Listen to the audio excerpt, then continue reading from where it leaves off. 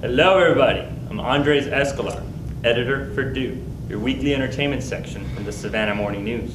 Where are you signed? What's going on? It's coming out of me. I'm Egypt Strickland, and for all my Savannah State alumni, you ready? You ready? You ready? It's homecoming! In the spring. Spring fling at Savannah State University. They're rounding out the week with a carnival and a concert. Shorty Love and Lloyd. And Lloyd talked to us, didn't he? Yes, we talked to Lloyd and he told us a lot of things, but among that, he said who he wants to collaborate with. I like to work with Quincy Jones. You like Quincy's style? Yeah, I think that Quincy changed the game for music and has paved the way for a lot of young artists such as myself. I also think the only way that you can be a legend is to be around them, to learn from them, and to work with them.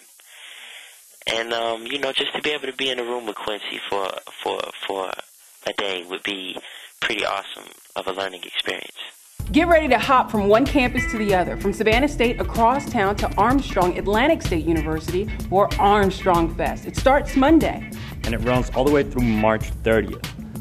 Next Friday, fusion band Soulphase will be performing at the AASU's International Garden.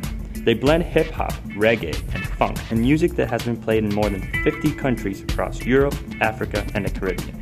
The music should be really good, and the garden, it's awesome. The music starts at 7 p.m. If you need some information, give them a call at 921-5671 or online at armstrongfest.armstrong.edu. And I hope you're ready for 17 days of pure audible pleasure. The Savannah Music Fest is in town. There'll be performers here from all around the world. And if there's a genre you like, there's an artist you like. And if you go to do.savannahnow.com, you can check out the artist bios, some of the music, find out, you know, who's playing where and when, look at the map, everything. Do.savannahnow.com. And we have a winner. We have a digital camera to give away. Yes. Some of you remember Plastic Monkey, and you spotted him during the St. Patrick's Day parade. He's still sleeping it off. I think he's kind of deflated now. But let's see who the lucky winner is.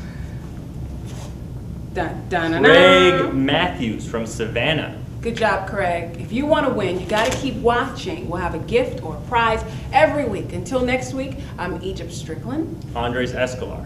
See you guys.